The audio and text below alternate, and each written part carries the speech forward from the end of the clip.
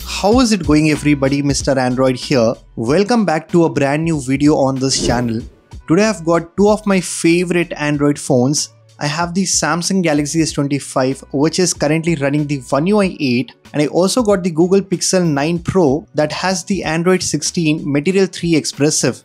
These are not only beautiful looking phones, but they also provide one of the best Android experiences you can get right now. With that said, in this video, I'll be comparing the Google's latest Android 16 with one of the most popular Android skins, the One UI 8. Guys, it's gonna be a super interesting video, so stay tuned and watch it until the very end. Also, let's aim for at least 1000 likes on this one.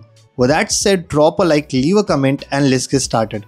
Alright guys, starting things with the lock screen, when I long press and go to the customization page on Android 16, we get this slightly redesigned interface with some nice animations all around, but one disappointment I have from Google is they didn't add any new clock face with Android 16. Well, these are all some old designs that used to look good back in the days of Android 14, but now I think Google should definitely consider adding some new modern looking clock faces that will help you to customize the lock screen in a much better way. I don't think these look as good as we see on other Android phones. Apart from the clock styles, we do get the option to change and customize the color, and we can also use the slider to increase or decrease the saturation as well.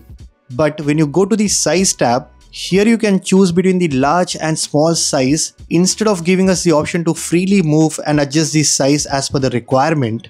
So despite having many options, there are certain restrictions which kind of annoy me about the Pixel UI.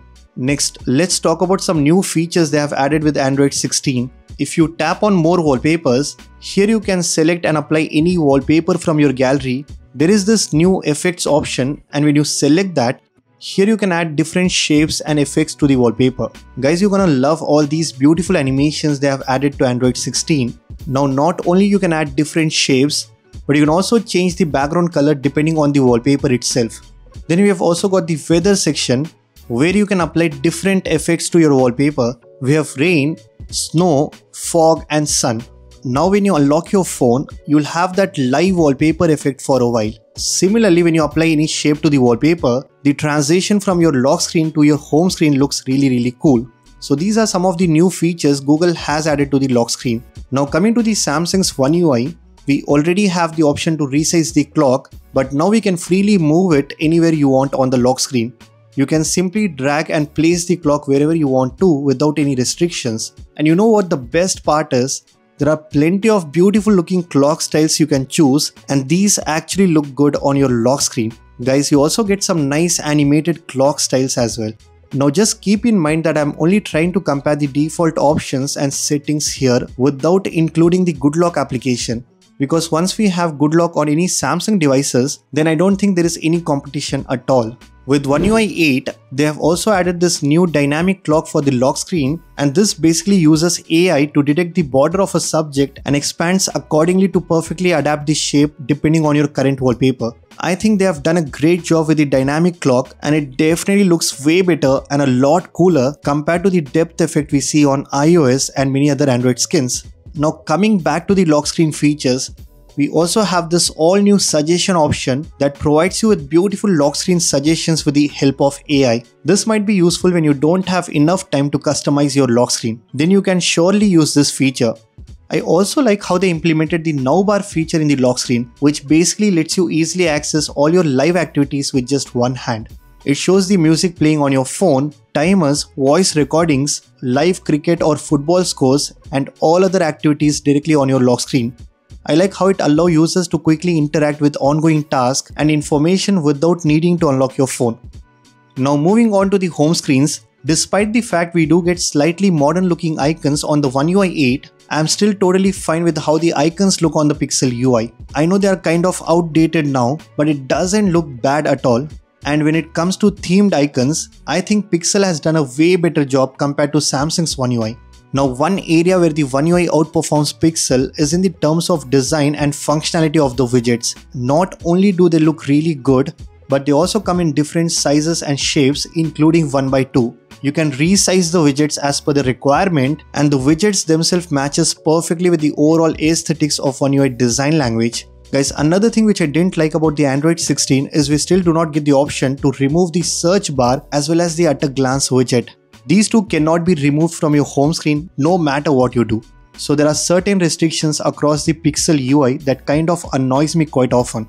Talking about the app drawer, as you can see, now we have got this blur in the background on Android 16 which was missing for a long time, and this same blur applies when you open the quick settings panel, and even in the recent page you get the background blur that looks so much better compared to the solid light or dark background which we used to get in older versions.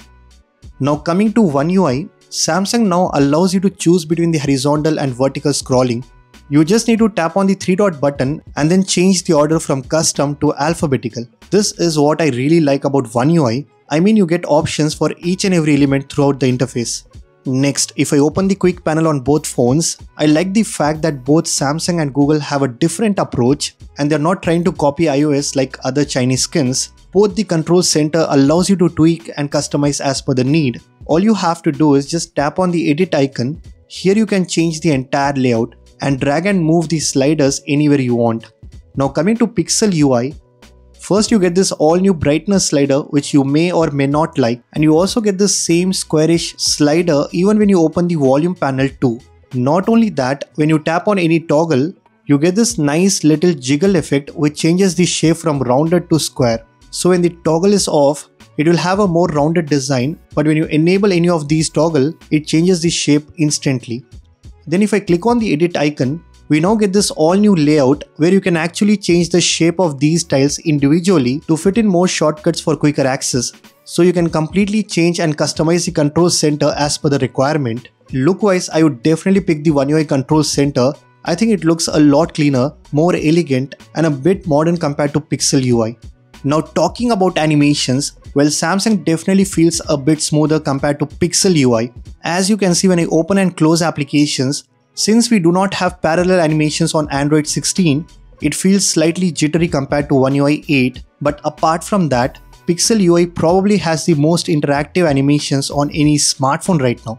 I mean, if you look at some animations, it feels like you are interacting with it. In addition to this, you also get some really good haptics that make the whole experience a lot more fun. Now coming back to One UI 8, no doubt the animations are getting better and better with each software update, and honestly with One UI 7 or One UI 8, the experience is really smooth without any lag or jitter. You are going to get a very polished experience when using a Samsung phone with One UI. The best part is there is a Good Lock application which you can install anytime on your Galaxy phone and take your customization to a whole new level. You can even tweak the animations using Good Lock, customize the quick settings panel, change the recent apps layout and tweak each and every element throughout the UI. Overall, I think Samsung's One UI is feature packed and has ton of customizations. It even offers a lot of useful AI features too, whereas the Android 16 definitely brings in a lot of changes, and Google has tried to step up their game with Material 3 Expressive. They now miss out on providing the clean experience which we expect from Pixel UI. I would definitely go with One UI over the Android 16 because not only does it have a lot of customization and features, but it also feels slightly more organized and provides you with a very clean and polished experience. Do let me know in the comment section which UI do you prefer, and if you guys like this video then be sure to hit that like button, subscribe to this channel if you haven't already. I am Mr. Android and I'll see you guys in the next one.